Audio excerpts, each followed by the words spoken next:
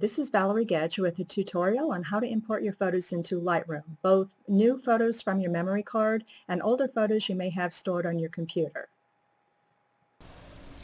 First off, before I get to the import process, I wanted to give you a brief explanation of what Lightroom is and how it works.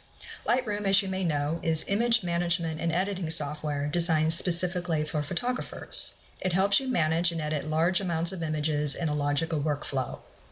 One of its most powerful features is batch processing, where you can apply specific settings to a group of images and still be able to make adjustments to individual photos.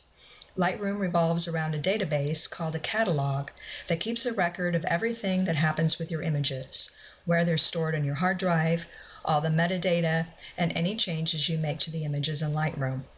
One of the beauties of Lightroom is that all editing is non-destructive, and all your edits are saved as text in the catalog. They aren't saved as pixel changes to your images like in Photoshop. The catalog doesn't contain the actual photos. They can be stored anywhere on your computer or even on an external drive. So before you start importing your images into Lightroom, you need to make some decisions on where you want to store your catalog and where you want to store your photos. When you first start up Lightroom, it's going to automatically create the catalog called the Lightroom 5 catalog, and it will also create a backups folder and a preview folder, and the preview folder will contain small JPEG previews of all of the images that you've imported.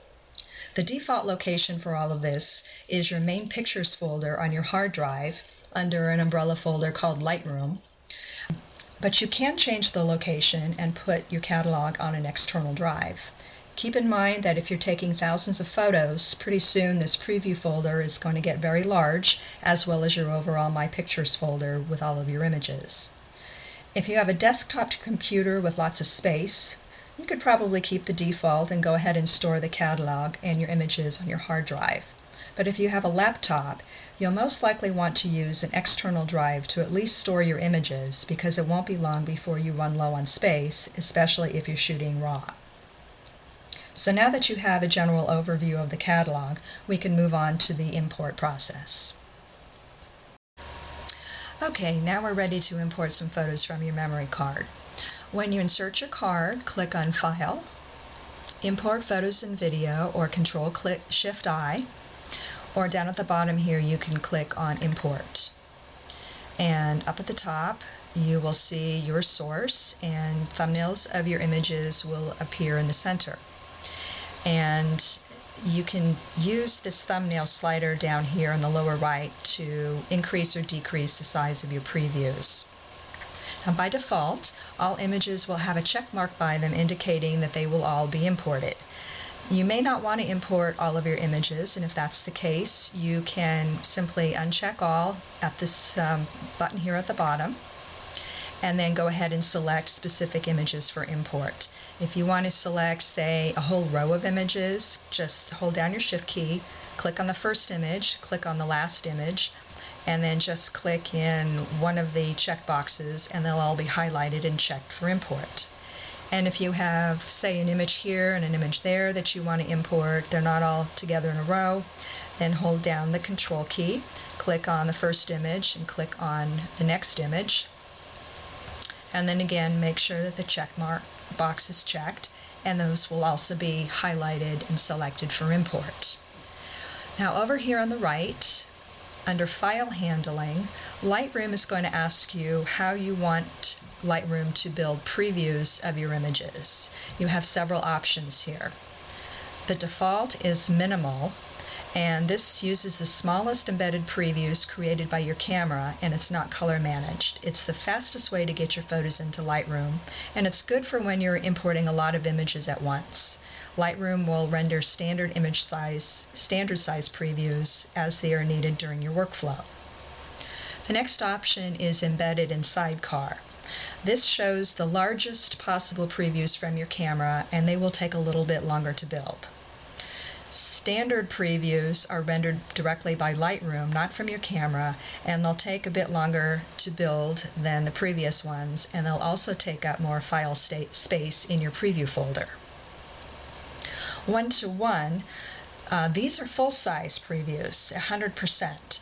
they'll take even longer to render during import, and they'll take up a lot of disk space. So I don't recommend that you use this except on occasion. Say there are a couple images that you need to import and you want to see right away super detail, but otherwise I would go with one of these other options. Most people either pick the standard or the minimal, and I'm going to go ahead and just leave it with the standard. Now the next one I recommend that you check, I think this is checked by default anyway, is don't import suspected duplicates, which is pretty self-explanatory, and this will help you in case you forgot to reformat your card before taking additional photos. I also recommend that you keep this checked, the next one below, make a second copy. This means that Lightroom will make a second copy, a backup of all of your imported images, and they will be saved to a location that you can designate. It's always a good idea to keep a backup of a second original just in case something happens. For right now, I'm going to uncheck that, but I do recommend that you leave it checked. Next is the file renaming panel. You have the option of renaming all of your images as they're imported.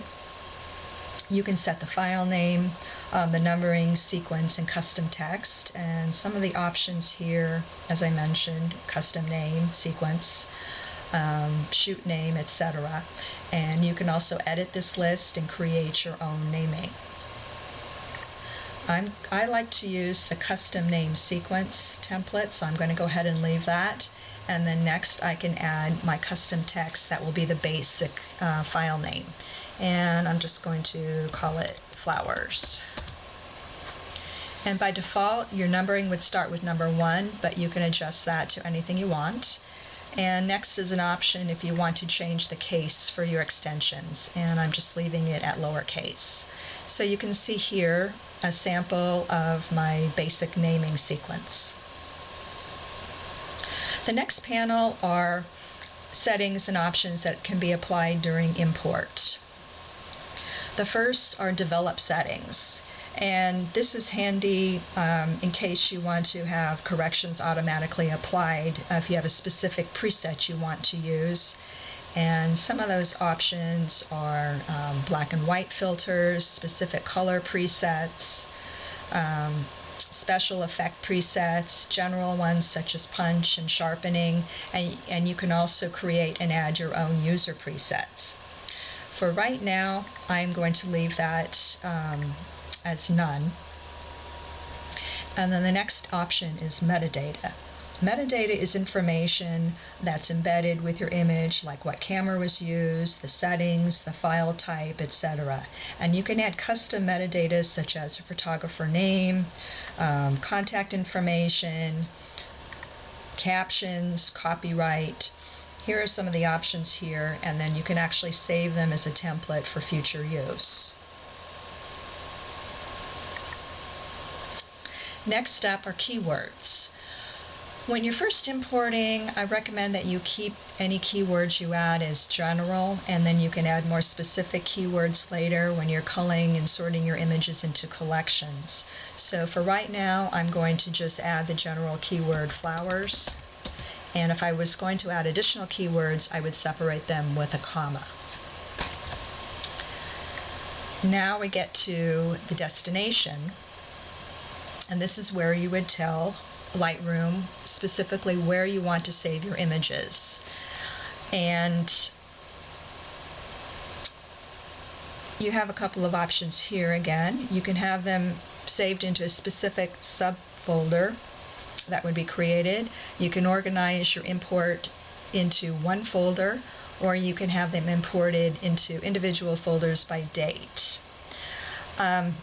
I think that is the default, import by date, and I don't recommend using it. At least I don't like to use it because it's not very descriptive, and if you shot on different dates, you'll end up with a bunch of meaningless folders. So I find it better to create one folder, have all my images put into that one folder, and then I can go later and sort them into collections and add additional descriptive names.